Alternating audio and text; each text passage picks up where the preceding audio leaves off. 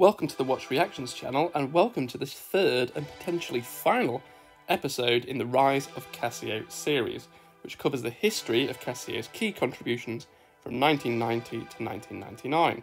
For earlier episodes on the early history and the 80s, do look at the other videos on my channel, and if you like the video, do please consider liking and subscribing. It really helps give me the small motivation to put the effort into these. As caveats, I've been a bit fast and loose in grouping together the years in which I bring the different watches in. This is to aid the story, so do be gentle with me if the chronology is a little bit suspect.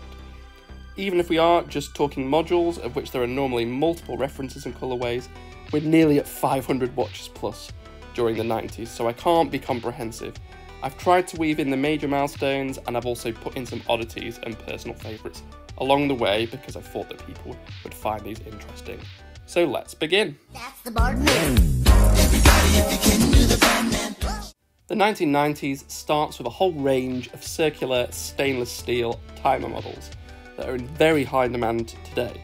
The first in this family was the DW400 tachymeter, with DW meaning digital water resistance, and with clever setup this can digitally convert times into miles per hour. This watch is famous for being on the wrist of Jean-Claude Van Damme in the 1995 film Time Cop. Even more sought after is this DW403 surfing timer, with its unique colour accented look and blue and red visual displays to support surfers. Within the same lineage of watches, we also have the beautiful Skywalker watches with latest surfing models that keep the similar aesthetic, coming with some added curves and a vibrant yellow compass bezel amongst other colours. Let's get into some 1990s graph models. So obviously based upon the original Trigraph series, hashtag the Donny, shout out retro time, let's make that sandwich toast. Not in chronological order, but in complexity order, 1994's Killer Instinct commentator Chris Sutherland takes us through different graph models. Quad combo! First we have the Quattro, which I believe is actually from 1990. When Random Rob reviewed it, he referenced it as Spider Eyes, which I think fits quite nicely. It has a second time zone, it has the mode you're on, a pseudo analog clock, a timer, and an AM/PM indicator. Blaster combo! Next we have the Pentagraph, which launched in 1989 and was a referee's watch that could actually be adopted to all sorts of sports, including football, basketball, including the breaks, and a scorekeeper. The 5 displays are all different kinds of timer options. Extreme combo! I think the hexagraph may even be as early as 1987. This includes a pseudo analog clock, a marker of AM/PM and whether the alarm or timer is on. The small dial on the left shows the mode it's in, with the remaining 3 being 3 different 20-second counters. Ultra combo! The radial graph is a different format in this series with radial display. I must admit I've got no idea how it works, and info is thin on the ground, so do put in the comments if you have any insight or leads on useful material. Wild game, dude. 7 danger zones, you and Sonic speed through, or you are tense, man. Sonic the Hedgehog, the hot new game from Genesis Games. Systems and games sold separately. No. Sonic's release aligns nicely with the theme of 1991, which was speed. In mechanical land, there's an esteemed history of getting to more and more precise timing, with the Hoyer micrometer being an icon due to its ability to capture increments of 1/100ths of a second, which is a heritage that they're still clinging to, even with the tag association, with the more recent mechanical chronometer able to achieve 1/1000th of a second increments in 2016. In digital land, if you believe Seiko, they released the first digital stopwatch as part of the 1964 Olympic Games. This later model was a bit easier to see.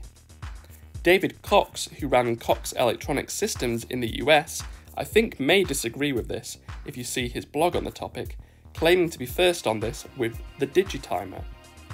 Hoyer had a digital timer able to capture 1/1000th increments too, and the first electronic digital stopwatch is apparently, as far as I can gather, the AccuSplit from Harper Time Electronics. The LED chronograph in a watch was also pioneered by Hoyer in 1975 with the Chronosplit, and a true LCD chronograph was released in the watch 0634A by Seiko. I've not been able to identify who was first on the 1/1000th of a second LCD watch, but what I do know is that Casio made a really big deal about it in 1991 with a whole array of watches that they introduced this feature to, starting, as I understand, with the DW6000, which looks suitably Sonic-like with its angular and spiky lines. The GPX 1000 also had this function, with watches released in later years also boasting this capability, with some examples on screen, like the speed timer, this SKX, no not that one, models combined with LED indicators that flashed when you're approaching time, and while I'm on the topic, this is just an excuse to throw in this funky coloured marine timer, with the G-Shock range also later integrating this capability, I think in 1993, with this asymmetric looking DW6200. A theme that had been brewing for a while but that manifested more for me in the 90s was planners and ultimately the idea of a personal digital assistant or PDA. An early forerunner of this is the British company Psion, who in 1984 launched their Organizer series, with the Psion Series 3 coming out in 1991. John Sculley, who was CEO of Apple at the time, really brought the PDA concept into the zeitgeist in 1992 with the Apple Newton, although they didn't actually ship this until the end of 1993. In Casio land, the VDB 100 links into these developments and also includes the touchscreen technology you'll remember me going into in my last video on Casio in the 80s. Beyond these data bank modules, other Casio watches were starting to introduce these planner elements, such as the Flight Planner, the Touring Master, and the Multi-Planner. With these watches, you can start to set multiple reminders for different times, including the ability to customize for a specific event. From looking at videos on this, it doesn't seem to be the most convenient or efficient process. In my video on 80s Casio, we delved into some of the very rich history on Physicians' pulse watches. The monitoring of blood pressure also has its own fascinating history, which Casio plays into. Some key milestone points are Samuel Siegfried Carl Ritter von Bask's mercury field sphygmomanometer. Try and guess how many times in the comments it took me to say that. Riva Rocci's 1896 model, which gets closer to what we know of today, with Korotkov adding the final piece to the puzzle by acknowledging diastolic pressure, which he measured through a stethoscope, in addition to the systolic pressure that the previous models had considered. The 80s saw at-home electronic blood pressure very widely available, with Panasonic being one of the very first in the 1970s. So Casio was playing into a very established market with the 1991 BP100 and later BP120, which you can see includes both systolic and diastolic pressure. In this catalogue of the time, kindly shared by Christian Charlo on his YouTube channel, you can see Casio broadly boasting of the technology. It helpfully explains that this uses two different sensors. The first of these is the electric potential sensor, which completes a circuit through your body, through your finger on the sensor, and the contact with the watch on your wrist. This is then able to pick up when your heart contracts. The photosensor uses an LED light to detect small fluctuations, which show the arrival of red blood cells that indicates that a pulse wave has arrived. This interval is the pulse wave transit time, which can then be converted into showing your blood pressure in the display. As you can see, Casio was well before the current fitness-focused apps, with its marketing towards health and fitness with these watches. A last oddity has its roots in the biorhythms craze that Satina Biostar Electronic did long before, which is based on the idea that you can determine your given intellect, physical prowess and emotional sensitivity based on your birth year for given days. This was the Casio Biograph, which is a fun one to know about.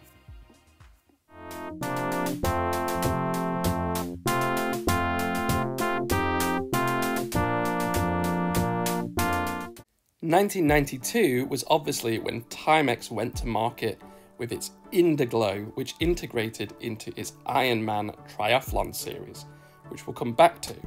However, Casio was still launching its own sports-related models, including this funky triathlete-focused offering with the Tri-Sports. Admittedly, this is actually from 1991, but I'm fitting it here. This AW60 exercise planner I also thought looked very cool, and it includes this fitness tracking and calorie counting component long before Fitbit. There's a great video on watching Casio that goes into the features and also notes its similarity in style to the Swatch watches at the time. In short, you set up the basic parameters as per the instructions on the screen now, set your intensity level, put it in fitness mode and start the timer. This will then start to track your exercise and calories burned. You can then save the outputs into a memory which you can later recall, and you can save a week's worth of data which you can then look at day by day. Other fun models in this vein are this 90s version of the Jog and Calorie series, as well as this fun swim trainer with very unique colouring. 1992, I believe, also sees the release of the DW5900 with the 3 eyes display and apparently the first strong resin case, which I know nothing about. This watch is affectionately nicknamed the Walter due to its very present appearance on John Goodman's wrist in The Big Lebowski. Dude, you don't want to know about it, believe me. Yeah, but Walter... Hell, I can get you a tow by 3 o'clock this afternoon with nail polish. The Walter is available in some cool colourways and is still going today, as you can see on the Shockbase website. We've explored calculator watches at length in my other videos, but one innovation in this area that was in the 90s was the flip-top style watches, with the IA1000 series being at the classier end of the spectrum, with this video from Digital Casio YouTube doing a nice demonstration. The more rectangular versions of the flip-top were the FTP series, including the FTP10 and the FTP30. Some final ones I just wanted to drop in for 1992 was this cool horseshoe-looking twin sensor, the ALT6000, using module 950, and this chunky G-Shock DW6100 thermometer watch. These sensors, which build on those that we talked through in the 80s, will combine with some other watches that we'll look at in 1993 as the foundations for another famous series of Casio watches that we'll get into for the 90s.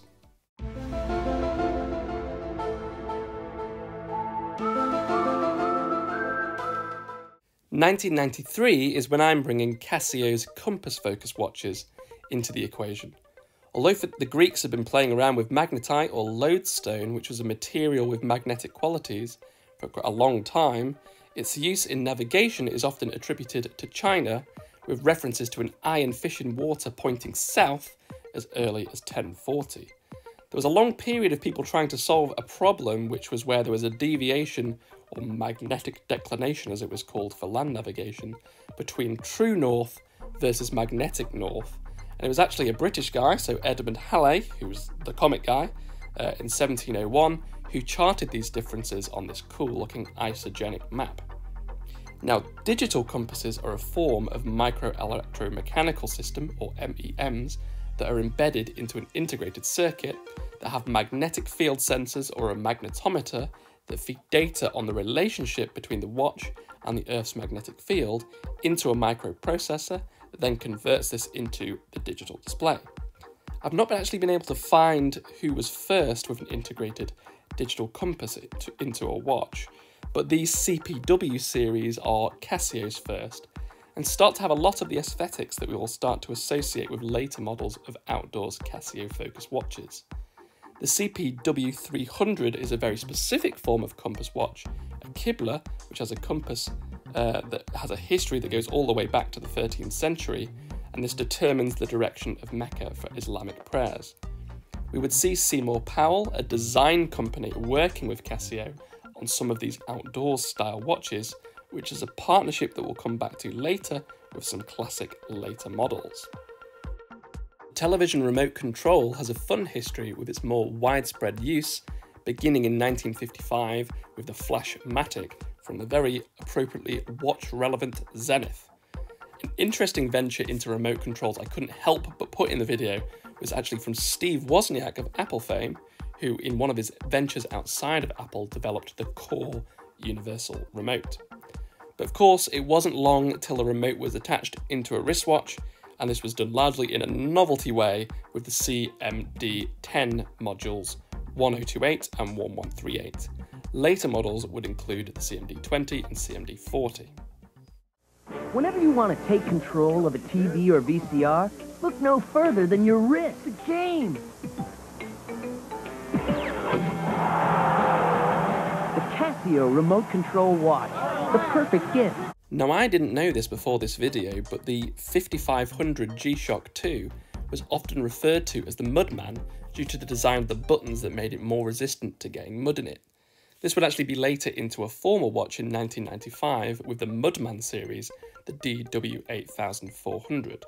This tradition of names for these watches was the basis for the Master of G series, which were more professional watches that came at a premium and were designed for very specific uses.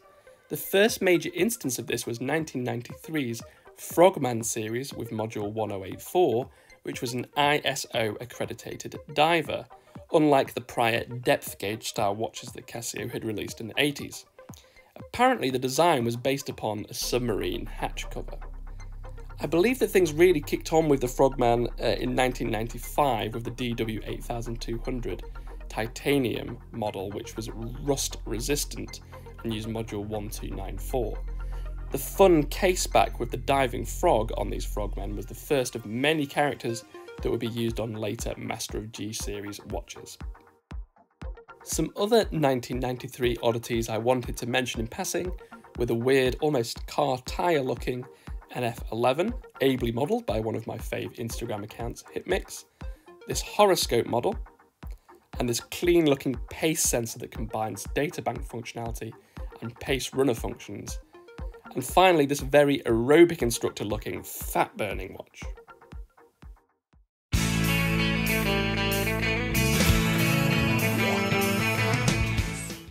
Right, I went down a big rabbit hole on this one, so do stay with me. I promise I come back to the point.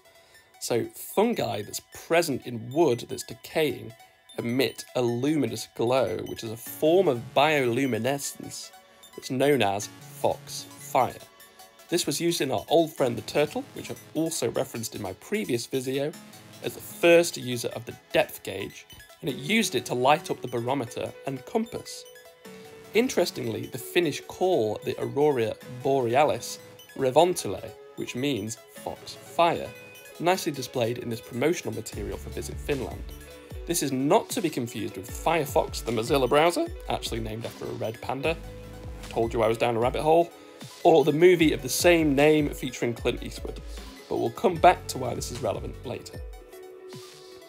The field of electroluminescence is about glowing light that's not generated by heat, but rather the release of energy in the form of photons seen as visible light using electric fields. This is normally put back to 1907 with Captain Henry Round, who in a short paragraph note stated that whilst in his job at the Marconi Company, he'd seen a yellow light when a current was sent through a silicon carbide detector.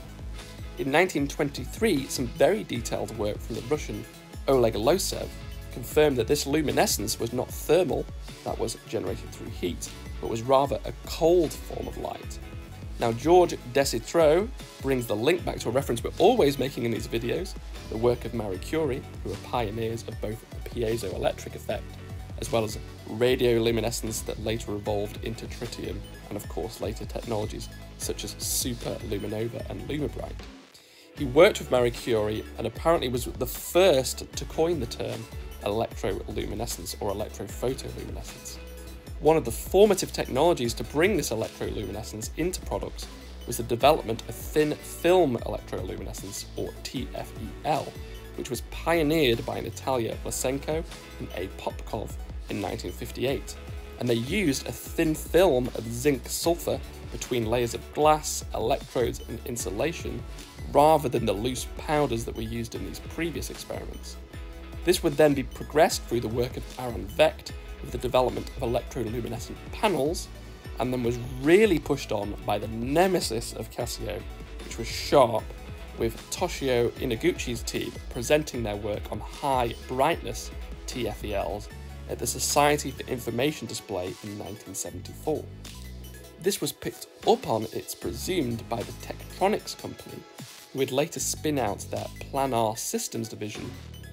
This company focused on these EL displays and are now the dominant market leader in these technologies, still widely used in the medical industry due to their high contrast at any viewing angle versus LCD displays.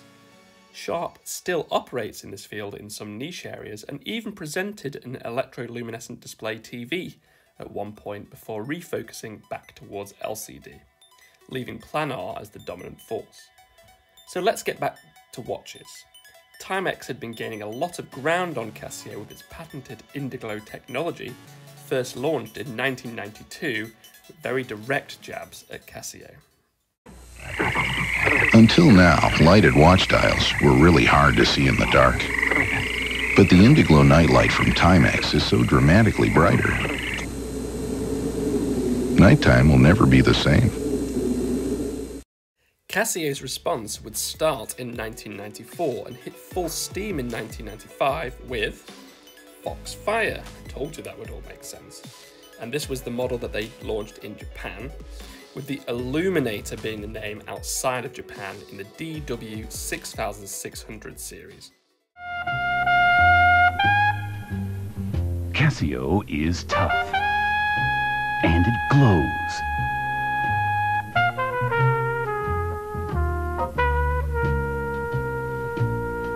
G-Shock, Illuminator, Casio. As this G-Central article lays out, this watch has become a very big favourite of military personnel, with the front-facing EL backlight being a large part of the appeal. Another early use by Casio was the W740, which was the real Mission Impossible watch, which folks often think is the DW5300. Thanks to the excellent 50Gs blog for this great nugget of information. This linkage continues with the DW6900, which was featured in Mission Impossible 2, which was also very EL forward.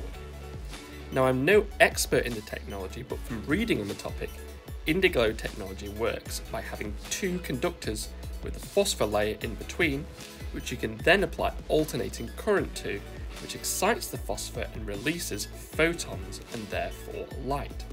To get enough power, the normal battery is not actually enough, so a transformer is needed which boosts the power. When this is occurring, you hear a high-pitched noise, which is the vibrating transistor associated with the transformer. You can hear it in my Timex Atlantis here.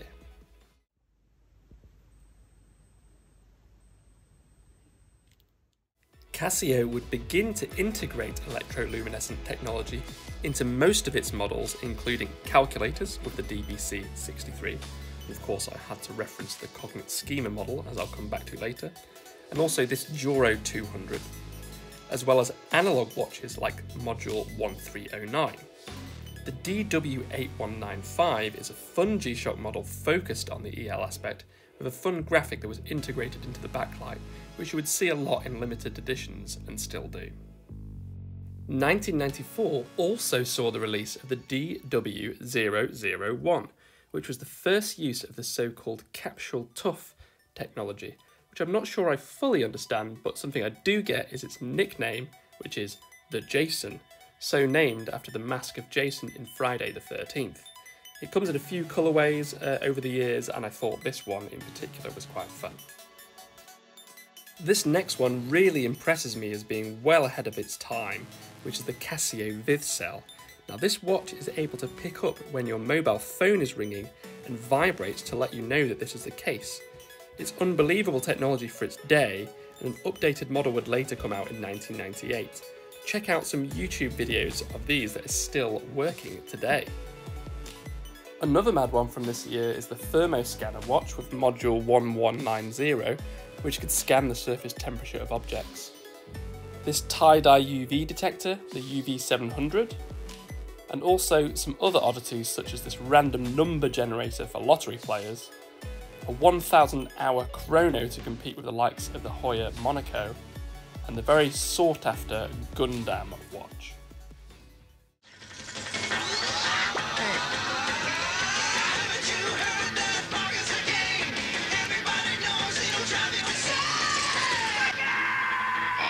As I've mentioned, Casio is building multiple sensors into watches since the 80s, with 1995 also seeing a G-Shock version of this with the DW6500. A non-G-Shock deployer of the triple sensor was the ATC 100 in 1994, which would later be branded and launched under the Protrek banner with the DPX 500. This packages together the sensor and compass technology that we've seen up until this point. In 1996, this would include an auto backlight, which was the next layer of advancement on that technology, and obviously useful for outdoor navigation purposes. I've struggled to see what watch used this first. I also saw this watch using module 1464 from 1995, which also references the auto light switch feature. The use of handheld GPS combined with the compass was already available in 1992 with the Swedish company Silver's device. As I won't come back to it, it's also worth mentioning that in 1999, the Protrek series introduced the GPS onto this very bulky looking model. 振動ブースター合体スーパーサイバークロス感じる光ゲーム光トーク持ちリモコンビビッと感じる光の新兵器カシオスーパーサイバークロス Another fun reference from 1995 was this Super Cyber Cross game watch, which used infrared technology to create this game that could be played with friends. This is the first in the very weird JG series, which we'll come back to. The other mad detour in 1995 we'll take is the friendly Memo series. Long before Bitmoji, this allowed you to create personal avatars next to your contacts, complete with different hairstyles and expressions. You could also check your look level and very strangely map up your contacts to check compatibility. This was also launched in circular, colourful formats, including very weird models that had cats and dogs rather than humans, a very strange avenue in Casio land. A technology that Casio seemed to go hard on starting in 1995 was TwinSept, which was essentially an LCD layer that sat on top of a normal analog watch. I provided a bit of a slideshow of some of these so you can see some of the flavours that came out over those couple of years that this was really prominent in Casio's portfolio.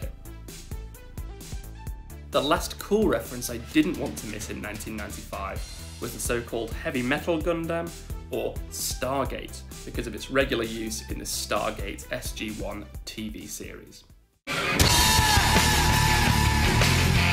Tomb Raider from IDOS Interactive. Upon review, it becomes clear that 1996 was definitely a girl power year, and Casio were very much clued into this.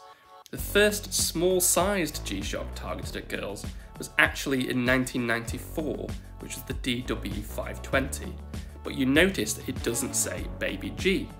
Well, remember before I mentioned about Seymour Powell? Well, as well as some other Casios, these guys developed things like the cordless kettle, but of particular importance here is that they helped to design the original Baby G models, like those that you can see on screen now. You can see here a typical advert of the time that had an obvious target audience.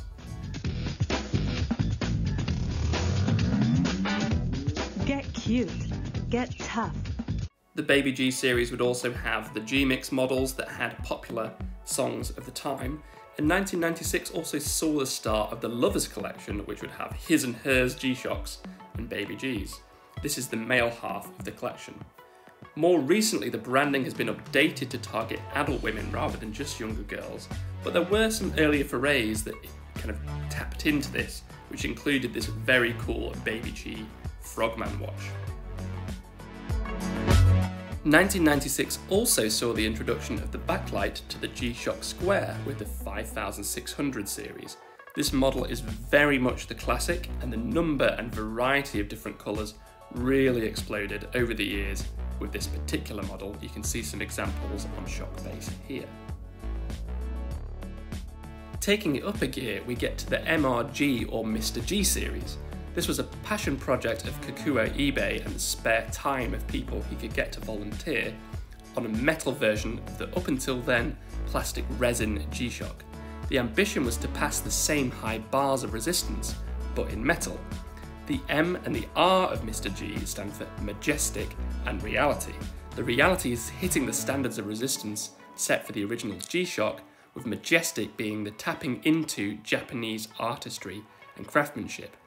The team succeeded, launching the range in 1996 with both circular and rectangular models, and in later years the inclusion of analogue models. Two final models I'll mention for 1996. One is the pushback against the touchscreen technology into more D-pad style designs with the Hot Biz series, with the other just being a model I liked, which was a Cognite Schema databank done in collaboration with the Archaeological Institute of America. GoldenEye. Load a rumble pack and see how it feels when 007 meets M64. Remember that mad JG series? Well, in 1997 we see another one with the cybermax 300, which is a watch that's able to detect the force of your punches and kicks. cybermax.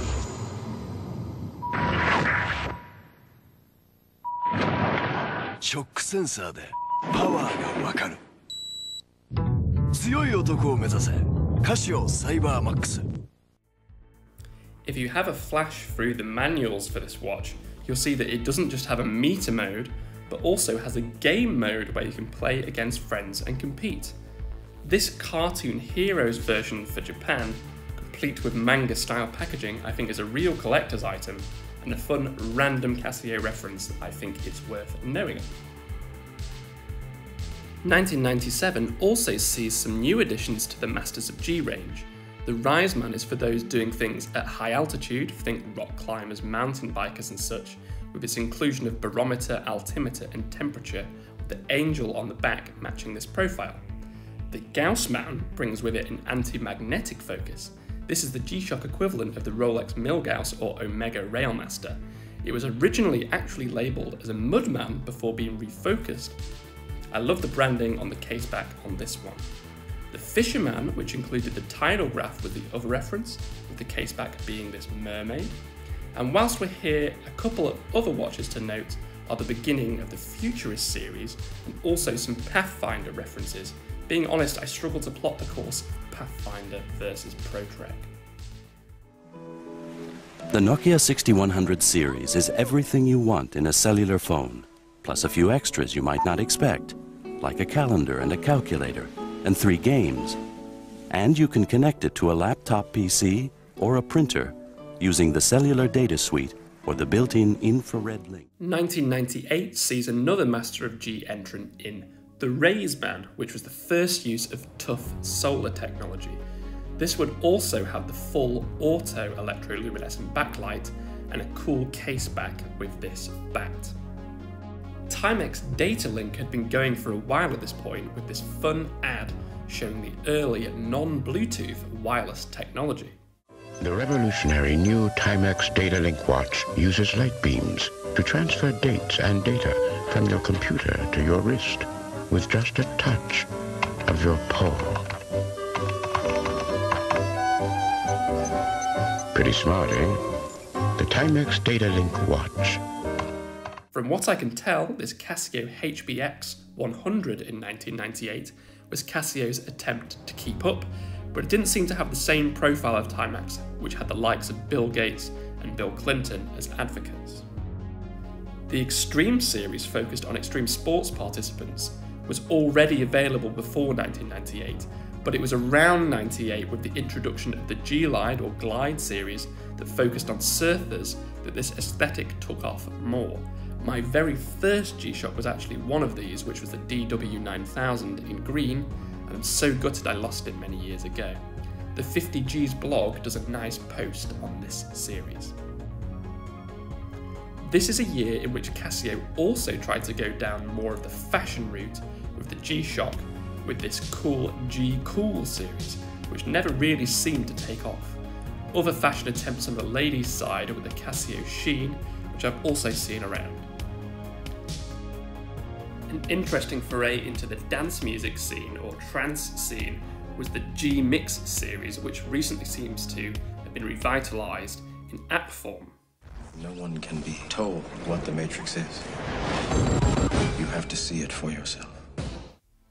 In our final year of the 1990s, we first see the G-Shock Lungman, which was targeted at runners with the pulse check function.